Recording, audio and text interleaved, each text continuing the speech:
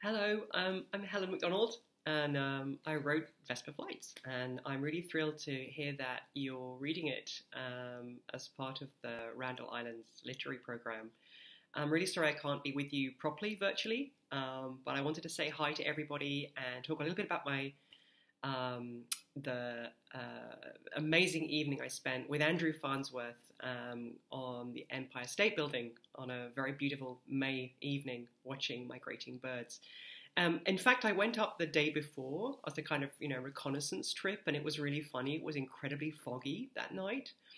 And I got to the top really quickly because, most sensible people decided that there was no reason to go up the tower at all, the building at all. So I got to the top, and there was the building was lit up with purple light that evening. So, and the fog was everywhere. It was like being in a Prince video, and all the security people were all laughing at me. They were like, "What are you doing here? You can't see anything." So, and then the next night, as you know, if you've read that chapter, I went up and not really knowing what to expect, and it was this incredible heavy migration night, and it was lovely to meet Andrew.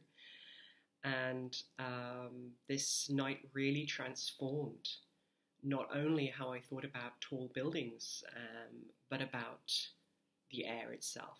I'd always assumed the air was this empty, vacant place, and I had no idea how much life was teeming within it. And so we stood there for quite a long time, watching these birds coming over these birds, these frail creatures pulled north by their magnetic compasses and their will, and it was unbearably moving, watching them. I say in the piece that it was a little bit like a slow trace of fire or stars. They were being uplit from below by the lights, and it was really very, very astonishing. And as Andrew probably would say, using radar maps to see these sort of blooming sort of thick kind of clouds of biology moving through the air. It was amazing. And the next day, I think I went for a walk, or the day after that, I think I went for a walk in Central Park, and I saw all these warblers that had come to Earth, messing around in the trees and bushes. And they became different things to me. Now I had this sort of knowledge of this sort of nocturne of sort of ice crystals and clouds that they were going through. And I think that night, more than anything else, I love New York. It's one of my favorite places on earth. And the night up on the Empire State Building, watching that migration, changed how I felt about the city. It became connected to all the other places that these birds had come from and where they were going to. And it seemed to me that, we live in a world where connecting with nature is often very hard, particularly if you live in an urban environment.